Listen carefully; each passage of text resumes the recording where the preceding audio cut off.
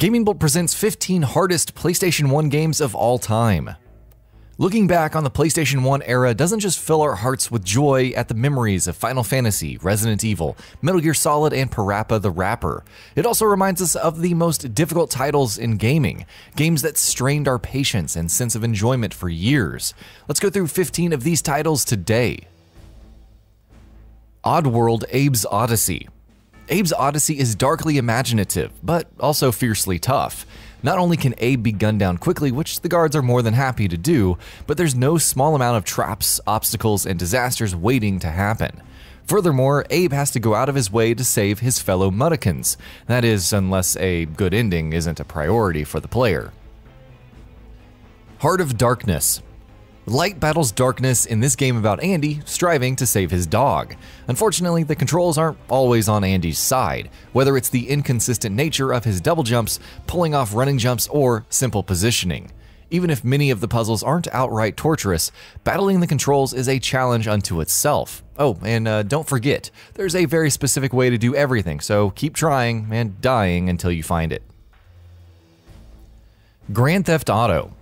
The Grand Theft Auto series isn't one that's typically associated with being difficult, barring some aggravating side quests here and there. The very first Grand Theft Auto is a real dicey affair though, with numerous difficulty spikes in the entire experience. Camera troubles, one-hit deaths, a set number of lives, and so on only make it more aggravating. Alundra. Alundra is a game of puzzles, of lateral thinking, but more importantly, it's about patience. Whether it's lighting torches or platforming across blocks, the game puts you to the test and then slaps a time limit on top because, well, screw you.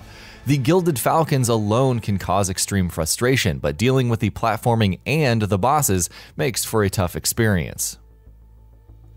Crash Bandicoot 1.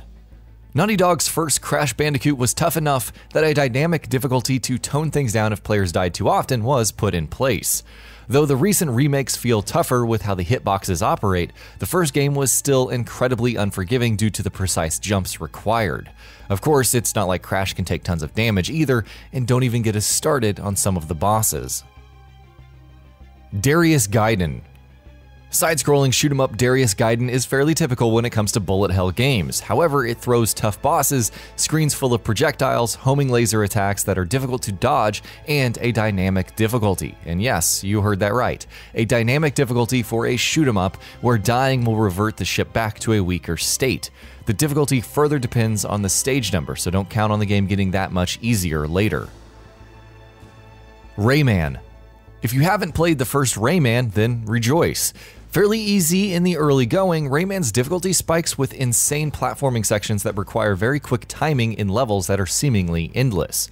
One can go for a long time without any additional lives, and trying to navigate all of this while finding hidden cages is another headache altogether. Also, Rayman doesn't disperse a whole lot of checkpoints, thus making you repeat annoying stretches of platforming if you make one mistake. Fear Effect 1. There's nothing really special about the difficulty in either Fear Effect 1 or 2, it's just that they're very hard games. Fear Effect 1 especially demands picture-perfect gameplay.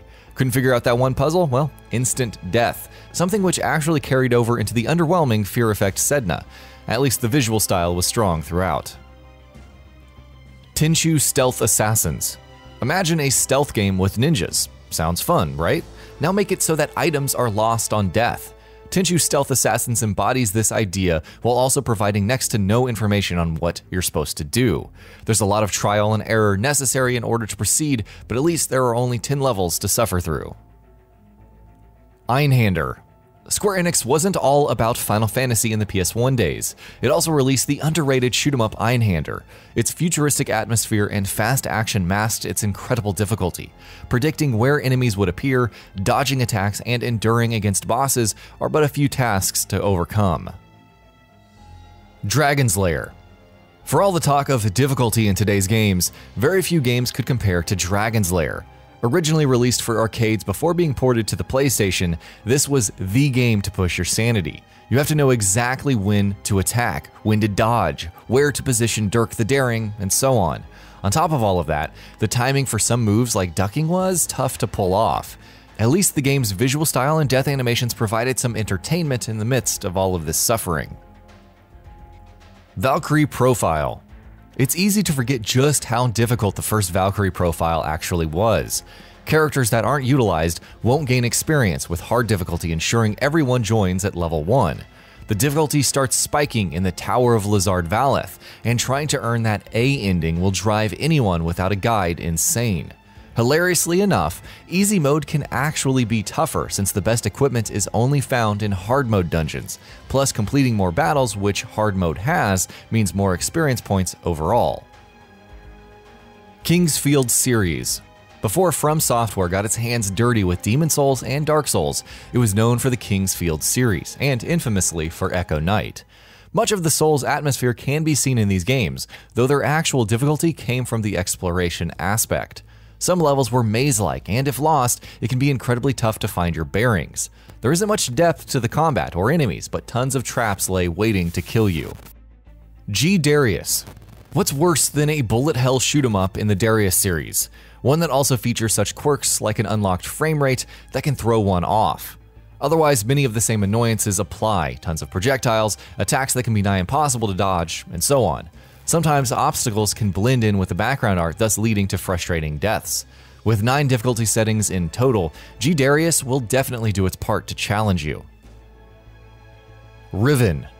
Well, welcome to Riven, where waffle iron might as well be a forbidden term. Animal sounds must be memorized, and many puzzles have anywhere between hundreds to trillions of possible combinations. Of course, there's only one solution, and even that can get randomized for many puzzles when starting a new game.